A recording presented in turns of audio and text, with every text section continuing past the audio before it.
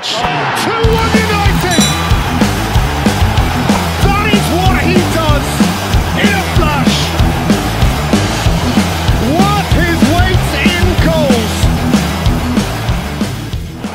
Manchester United boss Ole Gunnar Solskjaer has confirmed that summer signing Facundo Pellistri will play his first game in a United shirt for the under-23s tonight, Friday. Pellistri, Brandon Williams and Marcos Rojo are all set to feature for Neil Wood's side as they take on Everton at Leigh Sports Village from 7 p.m. The three are likely to be joined by Ethan Galbraith and Teden Mengi after United made a number of players available for under-23s action. Due to COVID-19 restrictions, United have to keep their training groups separate, which keep Mengi out of action for games earlier this season.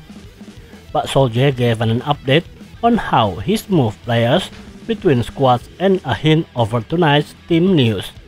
It's a different bubble, so with the current regulations, they can't go on the same coach. They can't be in the same dressing room with all the testing and things, Solskjaer told MUTV. That's a complicated things a little bit, but then again, if we take precautions and they travel by themselves, and if they're not in the dressing room or in the meeting, which isn't great for a coach not to have his whole team.